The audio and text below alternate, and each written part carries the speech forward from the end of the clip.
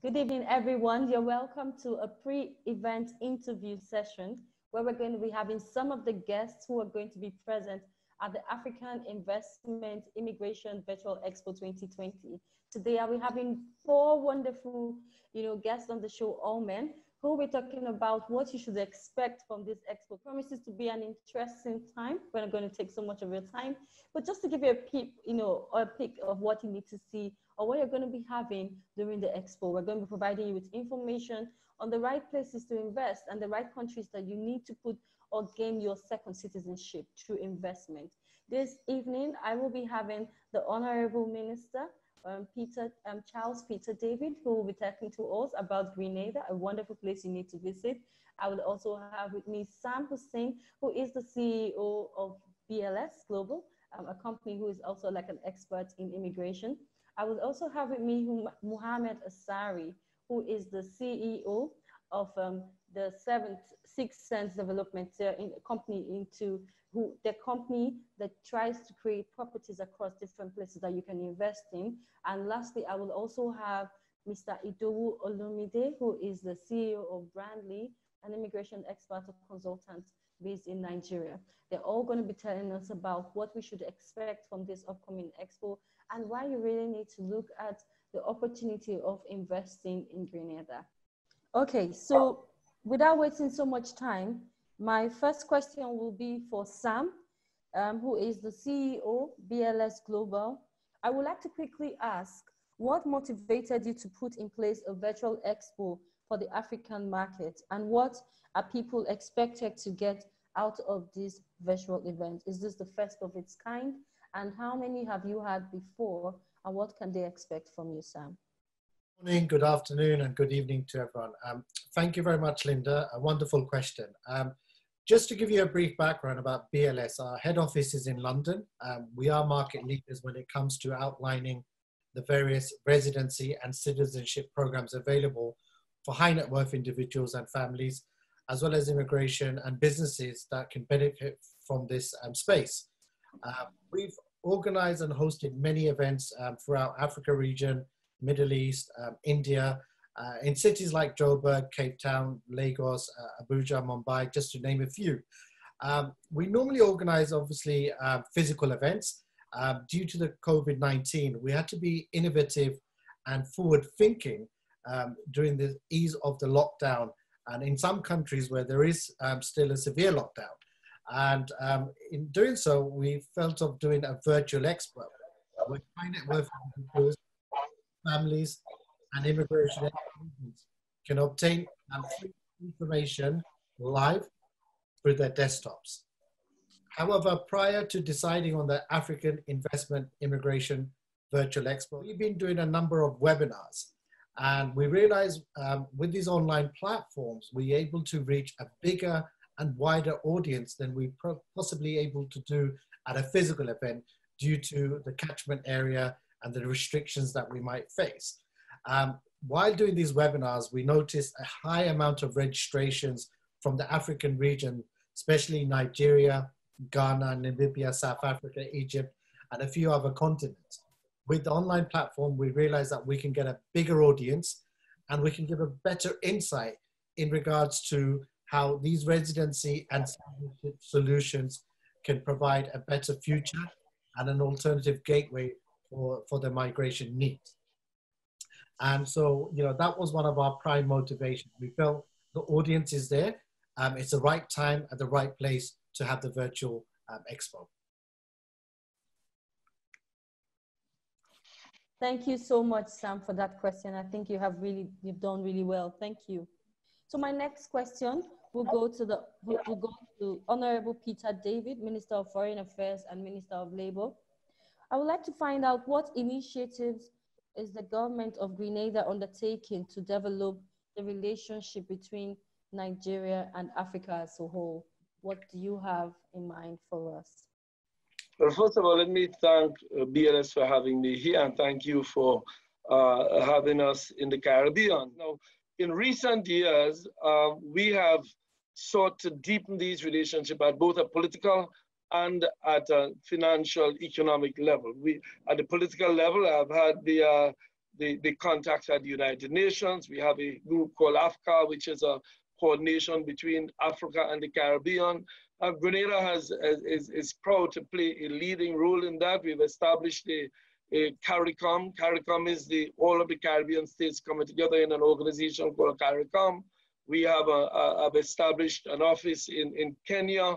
We are establishing consulates and hope to establish consulates throughout Africa. We have embassies planned to be established in Africa. So we have a number of initiatives with Africa as a whole, and certainly Nigeria is one of those countries that play a leading part, is one of the leaders, financial and economic giants in Africa, and therefore all of these are focused on Nigeria and other African countries. So other our initiatives are political, they are diplomatic, in addition to economic, because we are also seeking to deepen trade links. You would see, if you look at the map closely and you look behind me, there's a map of the Caribbean and Africa. We're quite close, but unfortunately, the links we have between us, the trade links, the air links, the tourism links are all very weak at the moment, because it is easier for me to get to London than it is for me to get to Ghana, which is just across the sea from Grenada. So the initiatives are, as I said, we're trying to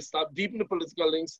We're trying to establish more diplomatic outposts in Africa, and we're quite happy at the idea of you having this discussion so that we can have more people-to-people contacts and have more citizens who are citizens of Africa and citizens of Grenada, citizens of the Caribbean. So this initiative here with BLS is one that we take very seriously, and I want to really thank all of you for having us on board in this effort. Thank you so much. Thank you so much. You have actually done very well with the question, which brings me to my next question. You know, you talked a bit about Africa being next door. You've also talked about Africa also developing really fast, and Nigeria being a very huge, big market for foreign investments. And now we're looking at, why is Grenada an attractive destination for foreign direct investment for African HNIs, individual, family, and businesses? What do you think they stand to gain or expect if they do decide to come and invest in Grenada? First, we have a very stable economic environment. We've experienced growth in the last several years of steady economic growth. We have a very stable economy. We have a currency that is the Eastern Caribbean currency, very stable currency. And we also have a very predictable judicial environment. We have a history as a British colonial territory, now independent since 1974, but we've inherited much of the British judicial system. The Privy Council remains our highest court of appeal. So we have a very stable environment. In addition to that, a very stable political environment. We have elections every 5 years, we have smooth transitions. So we have a very stable political environment, in addition to a very stable social environment, with Grenada being one of the lowest crime rates in this part of the world. So there's stability in several respects with respect to investors who want to come. In addition to that, because we rely so much on foreign direct investment, we have a very attractive incentive framework, regime for persons coming into the country. So you would find investments, particularly in tourism, being very, very well treated. You have investments in IT, investments in several sectors are very attractive for us. We have in terms of alternative energy, Nigeria is a country, a very rich energy-rich country.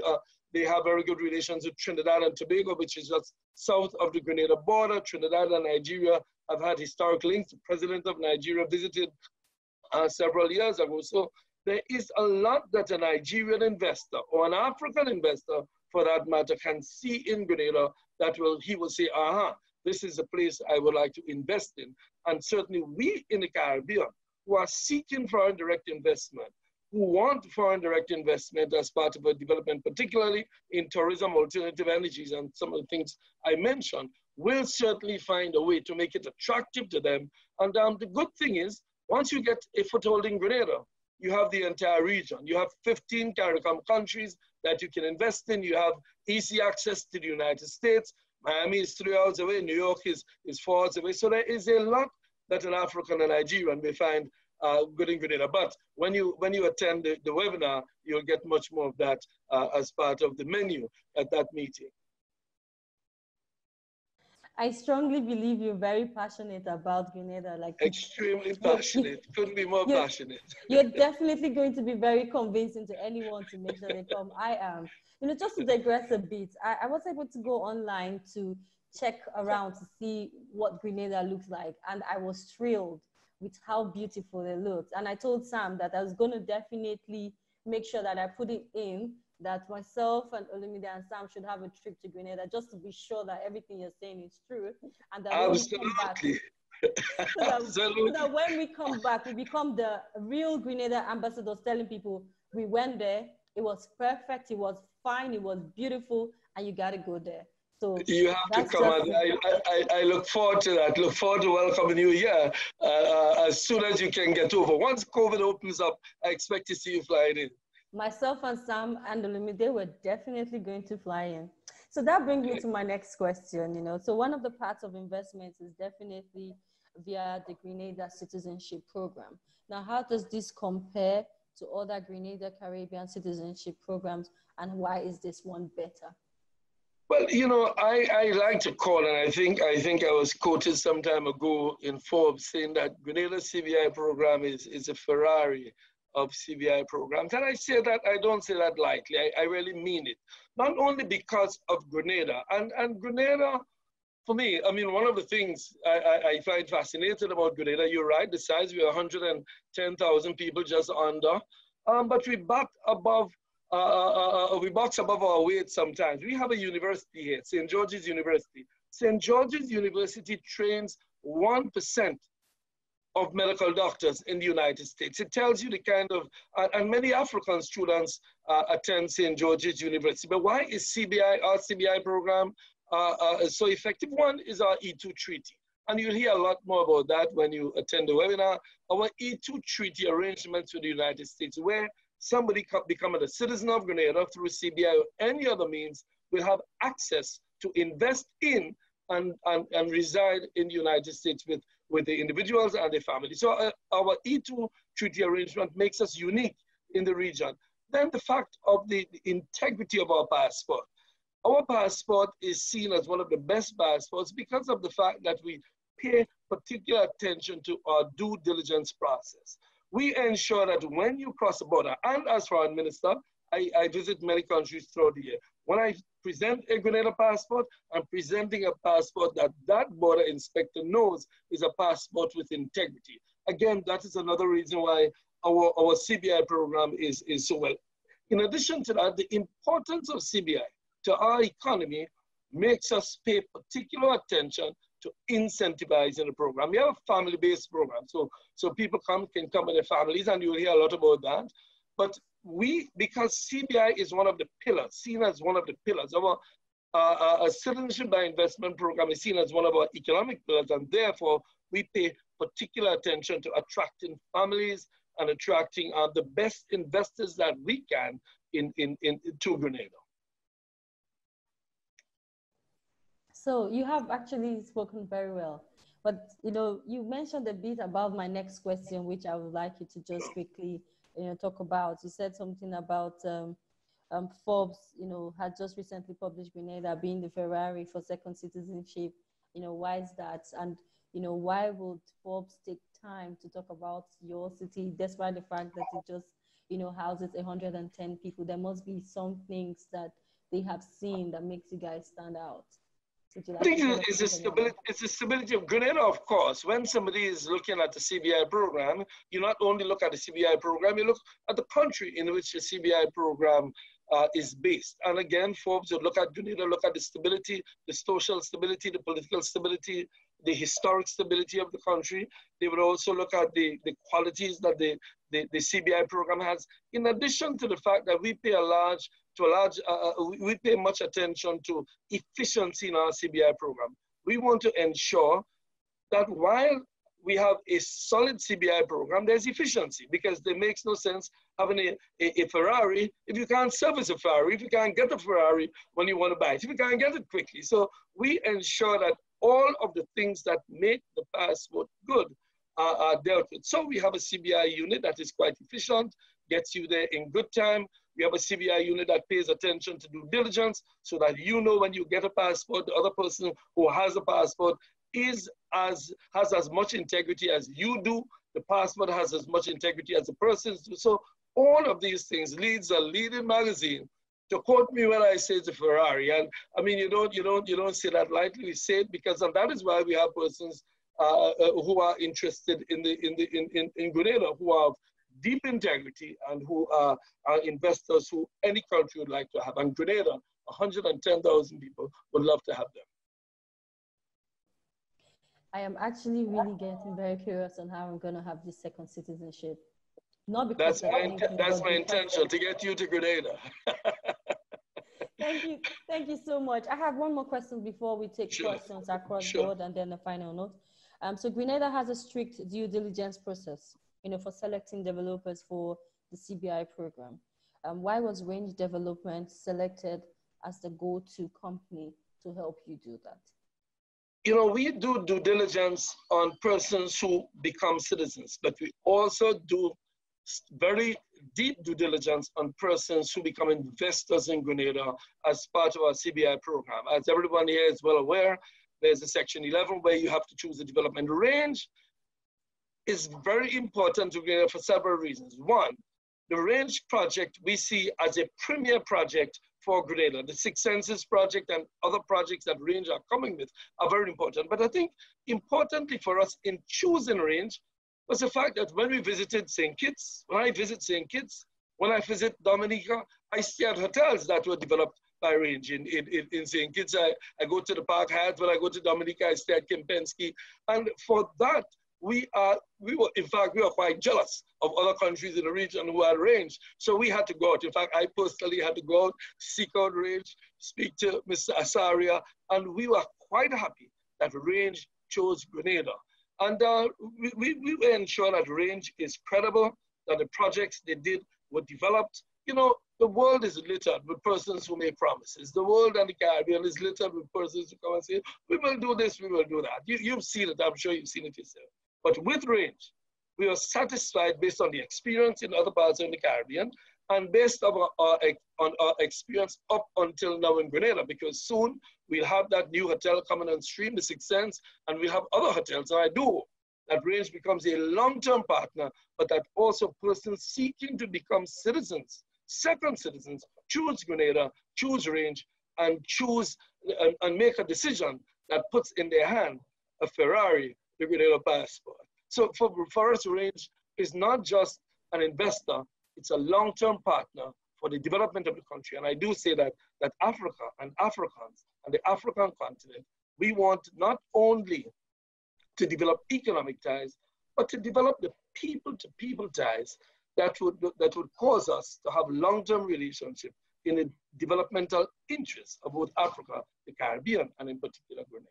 So this definitely brings me to the floor, to the great man everyone has been talking about this evening, Mohamed Asari. So my next question is for you. I really don't think I need to ask you any more questions, because with the way the Honorable Charles Peter David has spoken about you, I'm strongly convinced that there's nothing you cannot do. And there's absolutely that everything is within your control and you're going to do a good job. But for the benefit of those who probably haven't had any dealings with your company and your capability, my question will be, you have a track record in delivering completed development via the citizenship program. What motivated you and Range Development to invest in Grenada and also develop the Six Sense Las Vegas hotel and properties? Please, the floor is yours, Mohamed. Thank you so much, Linda, for your kind introduction. And also thank you very much, Honorable Minister, for the very kind words that you expressed about myself and my company today. The sentiments are mutual and obviously reciprocated. And really it was in a large part, Minister David, why we made the decision to invest in Grenada. So we've been active in the Caribbean since 2012. We were first enticed by the lovely island of St. Kitts and Nevis, where we opened the Park Hyatt St. Kitts at the end of 2017. That was our first completed citizenship project in the Caribbean. Condé Nast put that as one of the top 100 hotels in the world. CNN is the best new hotel in the Caribbean. And then our journey took us to the lovely sister island of Dominica, where we opened the Kempinski at the end of 2019 to similar reviews from Bloomberg and the Wall Street Journal. And then it was the end of 2018 when Minister David came to visit us in Dubai, and we were trying to contemplate where we would be investing next. And Minister David gave such glowing reviews of Grenada that we had to really visit at the next available opportunity. And within 2 weeks, I found myself in Grenada, and I was truly amazed by 3 or 4 key things. First of all, was the respect of the rule of law. It's a country where the law is not a mere inconvenience, but something where it's respected, which gives investors comfort when they invest in an island, as well as a very strong set of investor-friendly legislation. So, you know, not only for me, but investors across the world have their investment security, which is absolutely vital. The second, as Minister David touched upon, is the Ferrari of citizenship, which Grenada really has proved itself to be in the recent months. It has very wide visa-free travel, visa-free access to China, Schengen, UK, most of Latin America, most of Asia. And when you combine that with the ability to live in the United States, that's really a very attractive proposition. And I think the other thing that Minister David touched upon is not only is the country focused on citizenship by investment, but it has lots of other attributes. 1% of the world's doctors graduated from Grenada. That says a tremendous amount about the people, the infrastructure, and the emphasis placed on education on this wonderful island nation. And obviously, fourthly, when you're investing in a hotel, you need some of the most beautiful landscapes in the world. And I do hope that you'll have a chance to visit Grenada in the coming weeks and months and take up the good minister's invitation. And you'll really be able to see it for yourself. Not only does it have some of the most beautiful beaches, it has a mix of rainforest, it has a mix of wildlife, and it really, when it all comes together, is a very eclectic mix, which almost provides the perfect Caribbean holiday. So for hotel developers like myself, we were actually very fortunate in finding our site. Sunday Times put it as one of the top 10 beaches in the Caribbean. We signed up with Intercontinental Hotel Groups, which is now part of, the Six Senses brand of Intercontinental Hotel Groups. And Six Senses is one of the, or has been named the leading hotel brand by Travel and Leisure for the past 3 years consecutively. So this will truly be a Caribbean icon. And we are fully confident it will live up and surpass the reputation of the Park Hyatt and Kempinski, which we've completed. You have spoken really well, Mohammed. I'm definitely going to take up this offer. I really have to see those lovely beaches I saw online and, you know, the rainforest and stuff you guys talking about. I love to travel, and I will want to add Grenada to my list. Surely, once this COVID is over, I will be taking the next flight to my newest location. Okay, so this brings me to the next question, you know. So what offerings do you have that sets your company apart and makes you better than the other developers? What should people look forward to and expect from your company? So Linda, that's a great question. And, you know, I can proudly say that we're the only company which has delivered in this space. We've delivered not 1, but 2 luxury 5-star hotels. And we've done that in the last 6 years. And by the end of November 2022, we'll make that a hat trick with the opening of the Six Senses Hotel in Grenada. And that really hasn't happened by accident, because we're execution driven.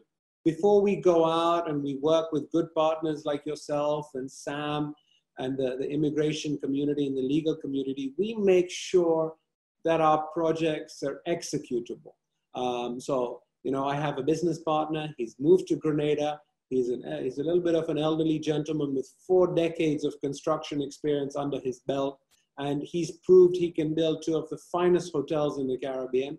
And he has designed an absolutely stunning hotel. Work will shortly recommence after the COVID crisis caused a temporary halt. We will catch up the time, and by the end of November 2022, the 6 senses will be open for business in a total of 27 or 28 months from a standing start. And you know, for anywhere in the world, that is an impressive timeline. And we've shown before that we can deliver. We deliver to the highest quality, and that is very important to you, because not only are you looking for that Ferrari of second citizenship, you're also looking for a very viable investment, because your exit depends on the product being of a certain standard, which drives tourism, which drives investment yield, which will provide you the ability to exit after the mandatory 5-year holding period that the government prescribes. So not only, I mean, this project in Grenada, it's in an area called La Sagesse, which means wisdom in French. And really, it's on a beautiful, quiet, secret location. It's 100 rooms spread out over 28 acres. 30-something swimming pools are integrated into the hotel's design. There's no big block. It's very low density. We're only building on 20% of the land. It's integrated into the environment. But all the features I've just described make it the absolutely perfect retreat for a luxury traveler in the post-COVID era, because it's not about social distancing.